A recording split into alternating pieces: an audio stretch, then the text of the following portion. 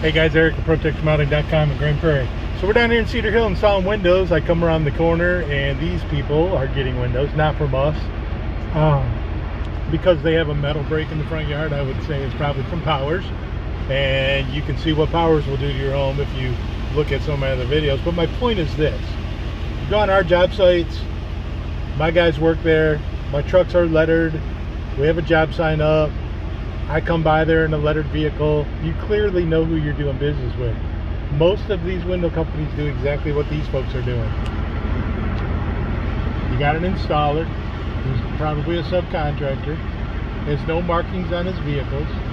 You don't know where. Now the subcontractor, there's one guy that owns that vehicle and owns that equipment, and then he has helpers. You don't know where they're getting the helpers from. You'll see that some of them get them from Home Depot. If you look again at one of my older videos, they round them up as day laborers. Not saying that this guy did that, you don't know. My point is, they bought windows from a company thinking they were doing business with that company. The salesman left and they've not seen anybody else until this truck shows up at their house to install their windows. Now, who knows? This might be a top-notch installer and they might get a great job. But then again, maybe not. He's working on an open trailer, minimal equipment. You know, you need a lot more than just a Homer bucket to be able to do windows correctly, right? So let me show you something real quick. We'll drive around the block here real quick, just so you can see the difference. Live in this neighborhood, and you're gonna come here. You're on your way home, right? Come over here. You turn right. You go, wow, look at that. The neighbors are getting windows. Well, let's see what the job site looks like. Come over to my job site. There's my truck, fully lettered. That's the one my son drives. There's my enclosed trailer, right? The reason we use an enclosed trailer is quite simple. You can see by the ladders and stuff hanging off that trailer and all the equipment on the inside. There's a lot of money in that trailer. There comes Sasha, he works for me. Sasha has ProTex Remodeling garb on because, well, he's been working for us for years.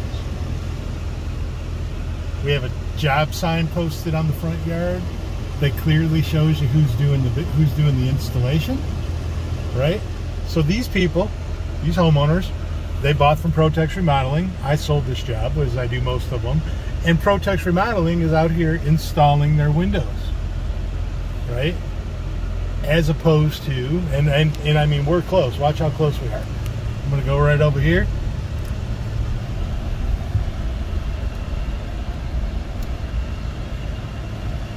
Took a little longer to get back over here, going the other way. I'm gonna go right over here. I'm gonna turn this corner, and there we are.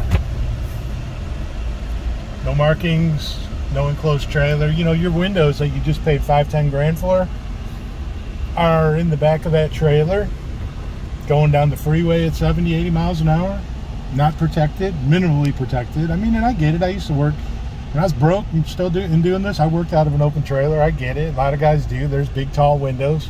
Sometimes it's an inconvenience having a closed trailer. We just do it because I don't want my equipment to get stolen and I want your windows to be protected. So there's the difference in what a job site looks like between ProTex Remodeling and the competition.